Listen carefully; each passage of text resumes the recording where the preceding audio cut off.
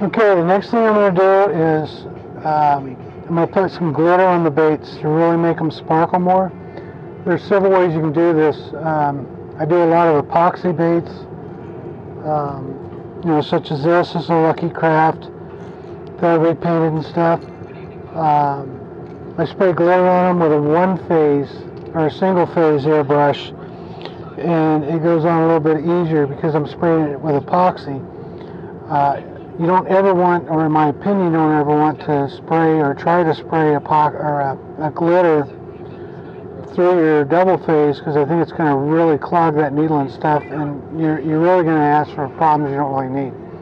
So basically what I do is I'll take some of this LureWorks CoLure Coat 2.0 clear. It's 5800, and then I'll put a little bit of the retarder in there, and I'll put some glitter in there. I've got some 008 Crystalina. That's what we're going to put on it. I like to use these little stirring sticks. I've already put some in the glass, and I've already put my glitter in there. I put like 3 or 4. And then what I do is I'll take it and I'll use an oil brush. You keep it good and wet so it flows on easy. You just go in there and get your glitter, and then you just take your bait and you just kind of paint it and just kind of move it around.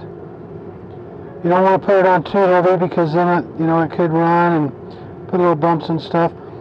But the reason I'm putting on the glitter now is because when I paint the rest of my colors, I don't want glitter on top of those. I want those colors to be solid. Like the chartreuse back here doesn't matter, but like when I do the back and the throat and the gill plate and the eyes and stuff, I want to have all my glitter and everything else on, and then when I do that and put my final coat, I've got solid coats that go into the glitter and so forth. So, I mean, it's a real easy application. You just take the bait, you just kind of paint it on. I don't know if you can see that going on. Go down all over the tail and stuff.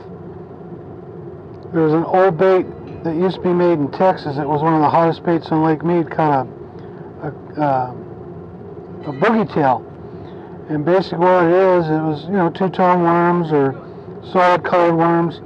But then the tail was all glitter. It was a silver glitter, and those really caught a lot of fish. If I wasn't catching them on it, what was happening is I was actually, it would find the fish for me, and then I could switch to a more subtle bait like a Gets It or something like that, tube bait.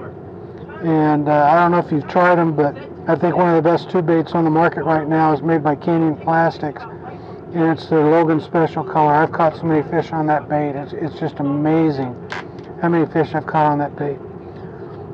I'm going to go ahead and put some on these chartreuse ones I painted. That way the glitter's on, so when I put the back on, it's solid. Get all over the tail and stuff. And I don't know if that's showing up now, but hopefully after I get the clear coat, that will definitely make it pop some more. And I mean, you don't have to put a lot on. It's in your brush, and you just throw it on, and it comes up real good. Darker colors is going to show better, like if you did it in a black. Yeah, you can kind of see it sparkling around. So, just while I've been talking here,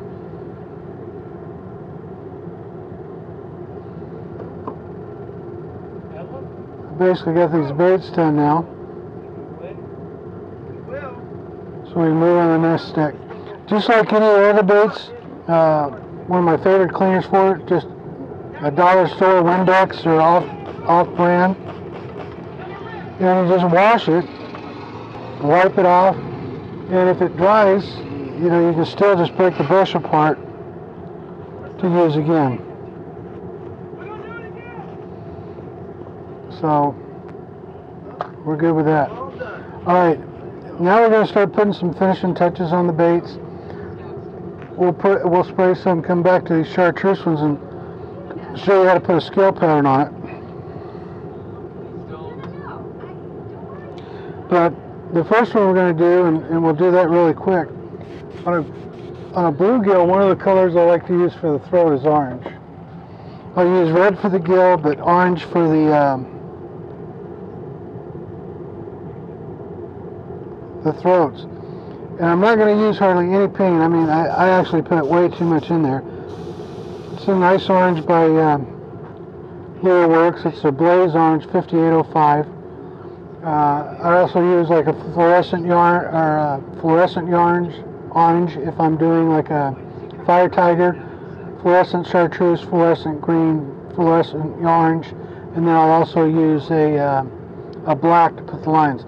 So now we're going to put these throats on here, and basically it's nothing really more than that. I mean, if you don't have any white under there to really make it, I actually shaded all these.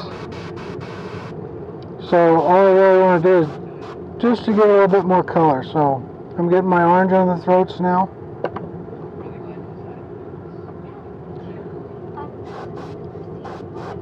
And I really don't have a lot of baits here, but doing the video, it takes a lot longer to do. In the time that I've shot this video, if I was actually painting these baits to make them to sell, or going fishing with friends, or you know, just needed a bunch that I was going, and I knew this was a bait that really worked well, most probably do 50 or 60 of these really easy by the time I've done these, because I mean, I'm just flying through them. We're going to do the same thing on the chartreuses. We'll give them a little bit of a orange nose. Let's go a little bit lighter this and shade it. Don't really want it dark, just kind of want it kind of subtle on there. We got the glitter on there and the chartreuse. We're going to put that green back on it in a little bit. We might even go with an emerald green that they've already got mixed up. That's one of their stock colors. It's a pretty nice color. I wish to hell you would have made me scream like that. But yeah, it's just like I'm doing this orange now. I might have put a little bit too much in the cup. I didn't really put that much in at all. But let's say if I put too much in that cup, I could grab some more baits. I've already got them on the stands, and you know, I could go ahead and use the rest of the orange out on those if I knew I was going to paint them, and then I wouldn't have to worry about the paint. I use it all. I really don't waste any at all. So okay, we got orange, I think, on all of them. Let me look.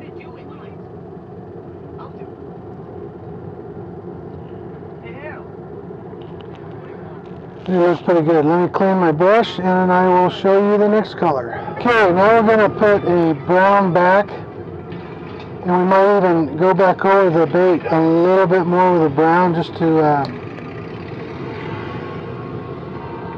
change up some of the textures on it. When we start painting colors in a straight line and stuff, or we're starting to add more paint in certain areas, we want to make sure these baits are, you know, pretty well dry, because we don't want to, you know, push stuff out of the way. We don't want it to smear it. So we'll start on this first one. If you remember this bait when we started, this is that Swim Doctor by Canyon Plastics. It was basically like a greenish prism with a black stripe on the back. But now what we're going to do is we're going to add a brown stripe. This is where knowing how your brush works, so you can get the lines. And you want to find out where it's working, where it's spraying good, so you get it. Remember, you want to go and keep it consistent when you spray it, because if you spray it and you move it different, now you're going to start getting blotches in it. So we're going to go up here, get our paint started, and we're just going to bring it right down the back.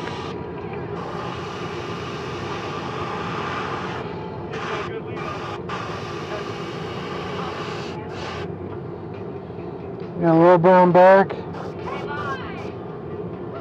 but just shade it up a little bit and see what happens. So now we're going to do these. These we're not going to bring all the way back. Remember, we got the chartreuse tail here, so we're going to keep that uniform. So we're going to go right down the middle. You want to have a steady hand on this.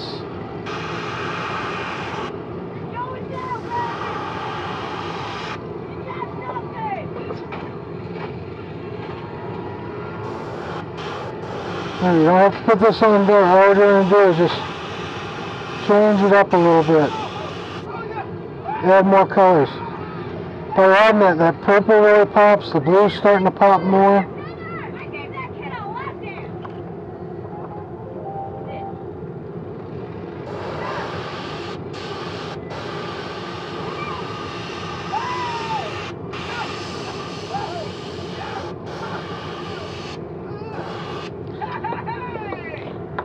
Now, if you're worried about what it costs to buy an airbrush, you can go on eBay, your local Craigslist. Sometimes people will be selling them.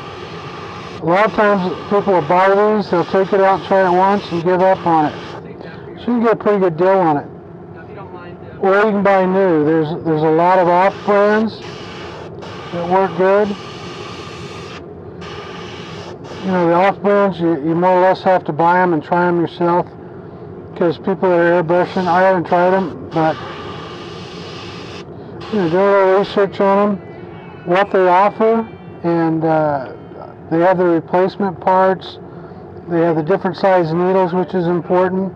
I mean, when you take one airbrush and change your size needles for your different sprays, it's going to work a lot better for you.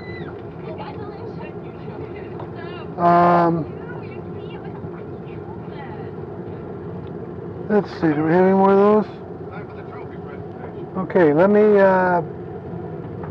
clean my brush out again, and then we'll get into the next two steps.